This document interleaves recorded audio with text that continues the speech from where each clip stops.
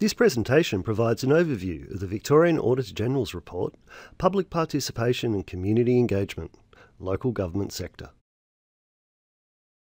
Public participation is the involvement of those affected by a decision in the decision-making process. Public participation encompasses a range of public involvement, from informing people about what government is doing to delegating decisions to the public. Councils make decisions about a diverse range of community needs. To cater for these needs, effective public participation can help to better inform local government policies and their translation into effective strategies, programs and projects. Victoria's councils are supported by Local Government Victoria, LGV, which is part of the Department of Environment, Land, Water and Planning, DELP. LGV works cooperatively with councils to ensure Victorians benefit from responsive and accountable local government. In this audit, we examine the effectiveness of community engagement and participation at the local government level. We examined councils' public participation processes for significant activities such as developing the council budget and council plan and making major investment decisions. We benchmarked these processes against better practice principles. In line with the International Association for Public Participation, IAP2, model of public participation. Alongside LGV, we selected 6 councils to audit. Councils have a range of public participation policies, frameworks and guides for their staff, which set out expectations for public participation. We found that all 6 councils have a public participation policy or framework, and 5 were informed by the IAP2 principles.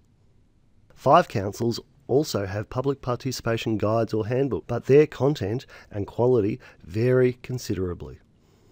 We concluded that 3 of the 6 councils, Ballarat, Cardinia and Maribyrnong, should review their public participation policies and staff guides to include more better practice elements. To address these findings, we recommended that all councils assess their public participation policies and resources against the IAP2 model, update them as necessary and promote their use amongst staff. The audited councils mostly use quantitative measures to monitor and evaluate their public participation activities, and few projects were evaluated by analysing qualitative information. 5 councils included the essential elements of monitoring, evaluation and review in their public participation policies. However, they did not have sufficient guidance on how to apply them. All the audited councils fulfilled their statutory obligations for public participation in their council budgets and council plans. We found that 3 councils had already made their decisions before conducting the public participation activities. However, we also found that 3 councils had engaged meaningfully with the community on the budget process. We looked at a wide range of council community projects and activities where public participation was evident. We saw a two-way flow of information and the sharing of information within and between stakeholder communities during the decision-making process. We also found one example of empowering the community when the community was given the opportunity to consult on a funding allocation and decide how it would be spent. It is very positive to see the public participation for the community projects was being conducted at the involve, collaborate and empower end of the spectrum. LGV is responsible for promoting better practice in public participation to the local government sector, as well as reflecting better practice in a range of its own activities. LGV coordinates the statewide local government community satisfaction survey. In 2015-16, 4 of the 6 audited councils scored lower than similar councils on community engagement.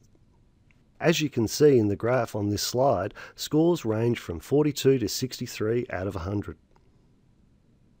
Considering the relatively low scores, it would be beneficial for LGV to analyse the data and develop resources and initiatives that support councils to improve their practice. We made 3 recommendations to Council to assess, update and promote their public participation policies, build monitoring, reporting and evaluation activities into the public participation activities, and develop and document comprehensive public participation plans and their outcomes. We also recommended that LGV analyse public participation data and promulgate better practice public participation case studies, guidance and training. All recommendations have been accepted and we will monitor their implementation progress. For further information, please see the full report of this audit on our website, www.audit.vic.gov.au.